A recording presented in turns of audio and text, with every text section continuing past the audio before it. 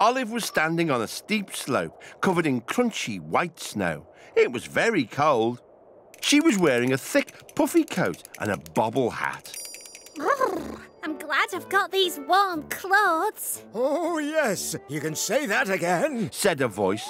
Olive turned to see a little man with a huge bushy beard. He was only wearing a vest and pants. He was shivering quite a lot. I'm Olive. Pleased to meet you.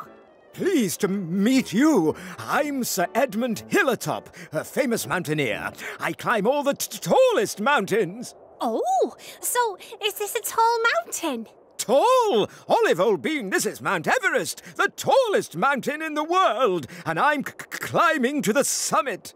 But, Sir Edmund, what's happened to all your clothes? Aren't you cold? Oh, there was this huge gust of wind. It blew away all my warm clothes, along with my map, compass, and packed lunch. So now I'm rather chilly, hungry, and lost. Well, I'm not sure how to help. I'm no mountaineer. Suddenly, there was an enormous growl. Out from behind a rock jumped a huge, fairy, man-shaped thing. It was growling, and it didn't sound at all happy to see them. Oh, that's the infamous Yeti! Run for it before he eats us for his dinner! Wait! He's got my map, compass, and packed lunch! Oi! Give those back! Oh, I think that's the last we'll see of those. Oh, dear. I think he's still hungry. Maybe he's going to eat us next. She had to think fast. Sir Edmund, do you have any food at all? Well, I do have my emergency cupcake. Always keep one tucked away. A cupcake? A hungry Yeti? I think I may have an idea. Olive took the cupcake from Sir Edmund and held it out to the Yeti.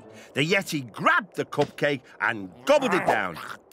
Yum, said the Yeti. He seemed very happy. Oh, I think he wants your poles too, Edmund, said Olive. Edmund handed them over. The Yeti used them as needles to knit a long scarf out of his own fur.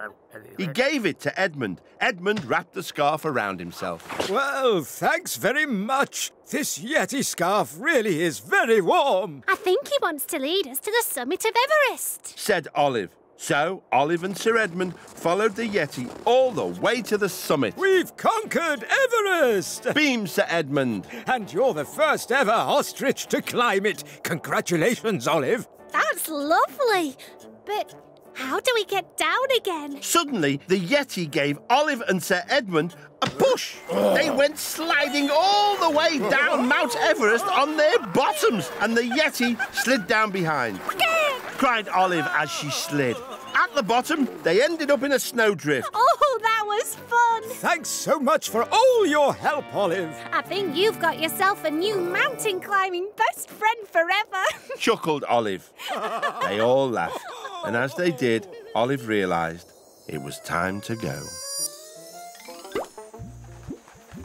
Typical Olive, daydreaming again, said her mum. Cake? Actually, I climbed Mount Everest and met a Yeti. Your head's been in the sand too long, dear, said Olive's dad. Her little brother laughed. But Olive wasn't listening. She was already dreaming of her next big adventure.